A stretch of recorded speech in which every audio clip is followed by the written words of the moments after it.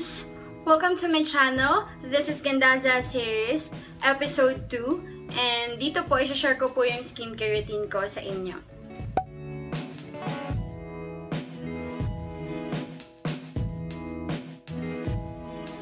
In GANDA ZHA series, i-share ko po yung kung anong mga ginagamit ko sa akin para gumanda. In GANDA ZHA series, ito po ay nanggaling sa aking matalinong kaibigan. Shout out, Clarice Loren. Thank you sa paggawa nitong segment na to. And ito rin yung parang for my beauty vlogs. Yes, filler.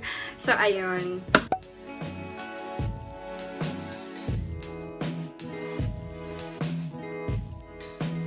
Ang una kong ginagawa ay, ayan, tinatanggal ko muna yung mga maliliit na buhok sa mukha ko. Dapat wala siya dyan para di mabakterya yung mukha niya habang nag-i-skincare routine. Siyempre, diba? Kaya nga tayo nag-i-skincare routine para luminis yung mukha natin.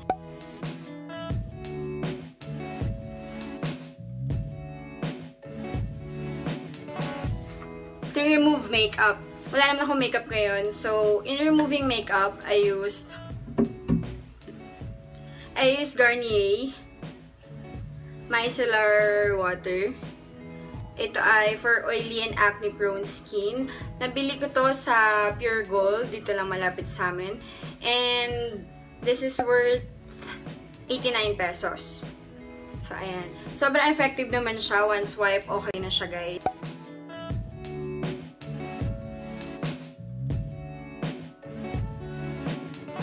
Okay, ang next po ay to cleanse your face. Siyempre, after remove your makeup, i-cleanse mo yung face mo. I used soap, Dr. Wong soap, sulfur soap.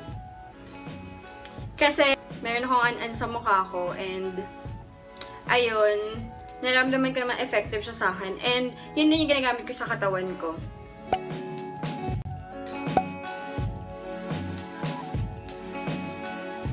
At ang sulfur soap na yun, nakakatanggal siya ng mga pimples.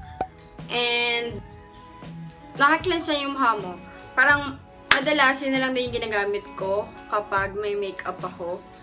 Dahil tanggal na din siya. Kumbaga, dagdag cleanse lang yung micellar water for removing my makeup. Sa paghihilamos ko po, ang ginagamit ko lang ay warm water para maging effective siya sa face ko. 2 to 3 minutes mo siyang ibababad.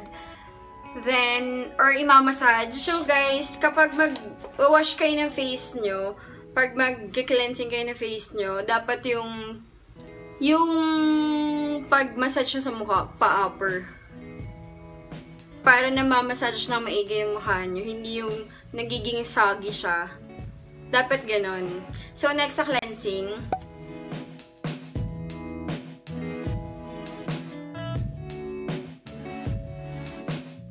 ito pang ginagamit kong toner, Nivea Extra Whitening times 10. So, ito nakita ko lang dito sa bahay. Pero ito na yung ginagamit ko last year pa, 2018. And effective siya kasi nalilesen na yung mga dark spots sa mukha ko, yung mga dahil sa pimple marks, ganun. Yan. So, gagamitin ko to ngayon.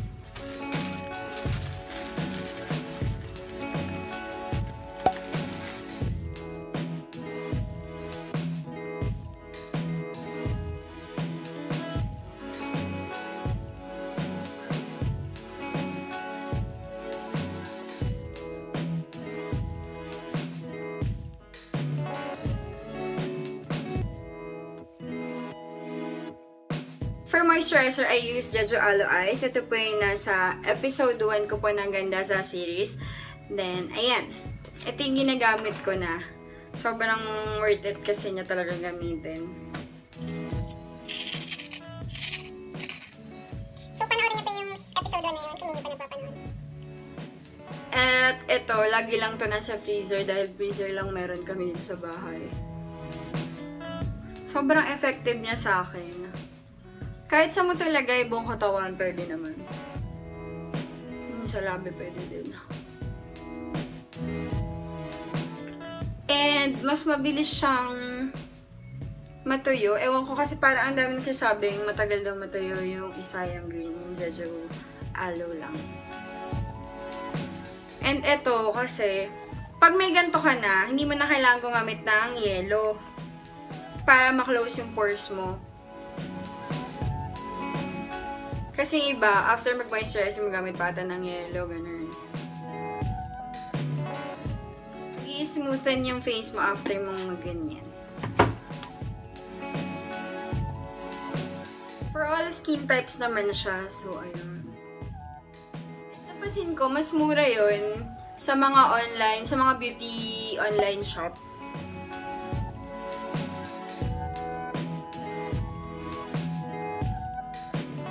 After moisturize, kung lalabas ka ng bahay, make sure nagagamit ka ng sunblock. And for sunblock, I used this one from Face Republic Sun Gel SPF 50+. Sunscreen, yan. Yan ang ginagamit ko. Nalimutan ko na magkano ito, pero nabili ko ito sa Watsons.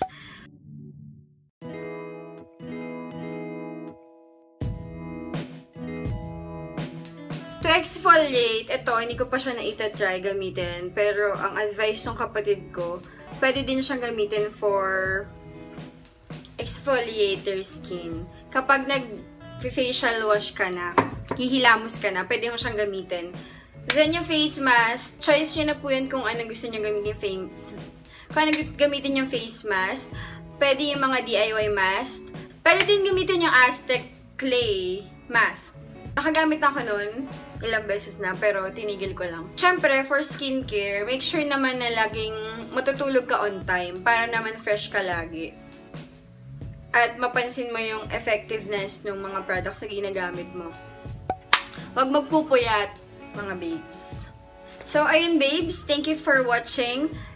Sana nakatulong ako sa inyo sa mga tips na i-share ko sa aking pag-skincare routine. Comment down below if meron pa kayong ginagamit na ibang products para sa mukha nyo.